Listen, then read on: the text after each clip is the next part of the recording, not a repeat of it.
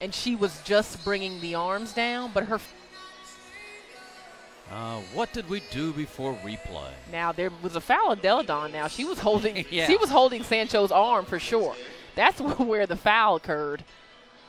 That she held her arm. Yeah, we kind of missed that. Yeah.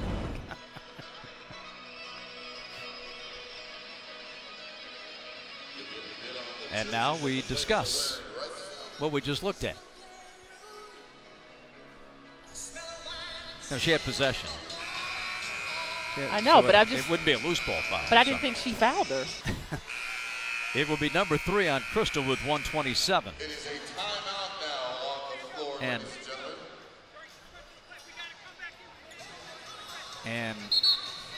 Correction. It is out of bounds now. And it will be side out of bounds for Atlanta since it was an offensive foul. That's her third foul.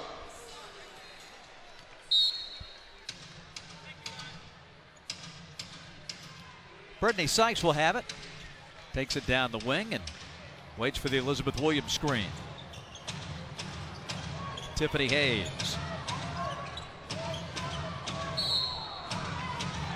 And a foul in.